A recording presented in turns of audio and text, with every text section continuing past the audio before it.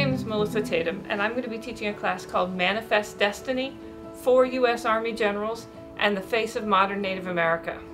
But one of my favorite television series growing up in the mid-'80s was by James Burke, and it was called The Day the Universe Changed. And what he did was he traced through different innovations through history and the impact they had on the way we think and on our legal system and our education system. And that's what I want to do in this course. Because we say in the law, and we say when we work in Indian law, that it's really a lot about history. And you can't teach Indian law without teaching history. But I want to do more than law. Because what I want to do in this class is look at our images of Indians and our preconceptions of Indians, and then what the truth is and what's really out there. For example, in the first session, we'll talk about urban Indians. Most people have a view of Indians sort of frozen in the past. This is a Pendleton blanket. The Pendleton Company makes quite a lot of these blankets in their Native American Heritage series. This one was commissioned by the Gilcrease Museum, which is a very famous museum for collecting Indian and Western artifacts. And a lot of people think of Indians as frozen in time, and just as what the museums depict them as.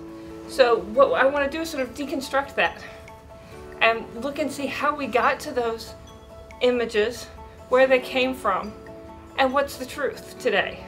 So if the first class we'll look at urban Indians, because actually most Indians don't live on reservations. They live in cities. So we'll look at why that happened and how it came about, because it can trace back directly to a U.S. Army general in the 1800s. We'll look at modern tribal governments and the movement for tribal governments to take control of their own destiny. And that actually also traces back to a U.S. Army general, one of 2 U.S. Army generals in the Civil War who were Indian.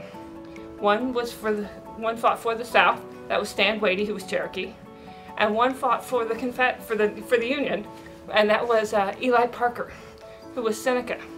And he actually became the first Indian to be Commissioner of Indian Affairs.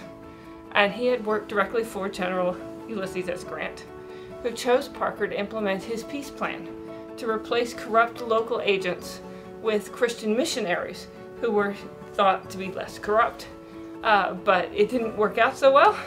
But still, that idea of returning control to appropriate people to choose appropriate systems for the reservations is where we're going to end up the course.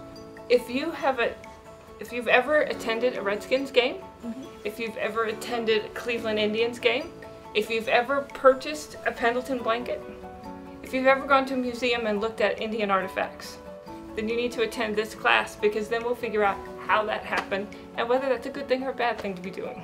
But this is not a law class. This is a history class.